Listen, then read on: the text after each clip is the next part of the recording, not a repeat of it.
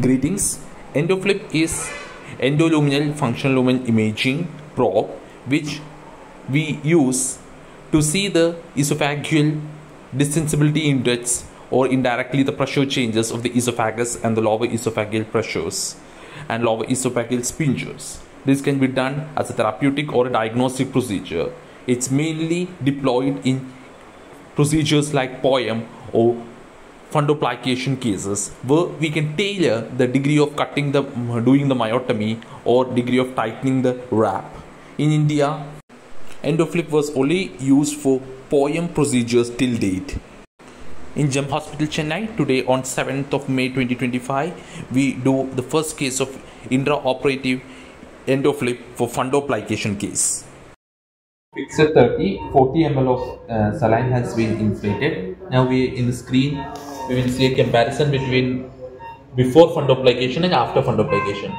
So before fundoplication the distensibility index was around 9.2. Now after fundoplication it has come around less than 3, around 2.53 it is coming. So this shows a successful fundoplication for this case. So it is a live intraoperative tailoring of fundoplication using EndoFLIP. Stop. This image shows the distensibility index of the patient after the crural suture was made, that is around 6.3. Initial one was around 9 to 10. This was a redo fundo case. This is after crural suturing is made, that is 6.3. This is one snapshot from the same video which we saw in the live demonstration, where the DI of the patient, distensibility index of the patient, after the final frontal wrap is made, it comes around 3.2, 2.8. It's dynamic. It will keep on changing. It can keep on changing by a few millimeter square per mmHg based on the physiological dilatation and relaxation of the lower esophageal pressures.